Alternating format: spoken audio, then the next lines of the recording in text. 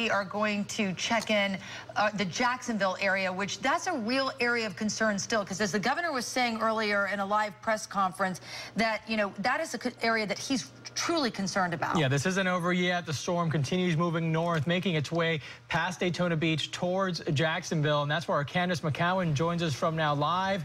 Things there, Candace, expected to get worse over the next few hours. Gene, Gail, I tell you, it's really picked up here just in the past 20 minutes or so. The wind is really blowing, and I'm actually underneath this little hut here. It's actually a mail facility, and thankfully so, because every so often we hear something thud into the roof here, and better than that being my head if we're standing not underneath this thing here.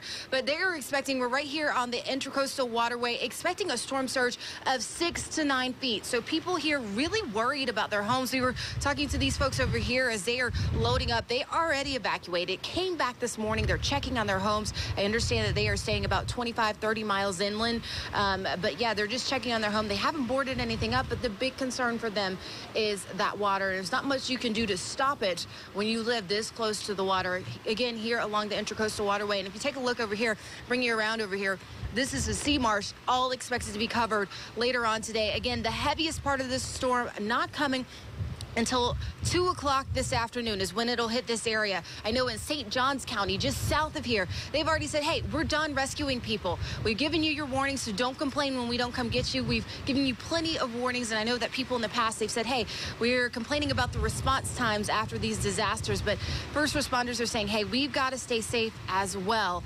So really urging people at this point to hunker down and stay safe as you can, because they say it could be 72 hours, maybe Saturday at the earliest, before they could get to them. So again, people really, I'm telling you, you have to stay undercover at this point. Otherwise, you'll get hit in the head with something, and you will need those first responders. And who knows if they can really get to you at this time. Gene, Gail. Sure. And has that been the experience that, what you've seen? Are people out and about, or have they stayed indoors or evacuated as was asked of them? This morning I've seen multiple people who've come up to me and said, hey, we're getting out of here. We're done. We've been watching this. So they are taking it seriously. They know, especially where we are, we're close to the water here. They know how serious this is. And that's really what officials are urging them to do. Just take it seriously. Go inland.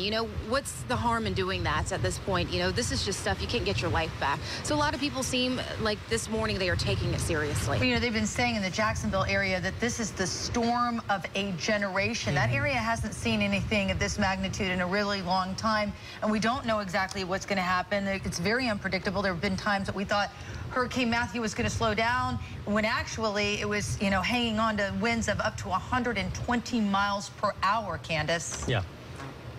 But perhaps they waited a little too long. Absolutely, and this could shift at any moment. Yeah, perhaps they waited a little too long. This could shift at any moment, and so a lot of people watching this. All right. As are we. Candace, thank you.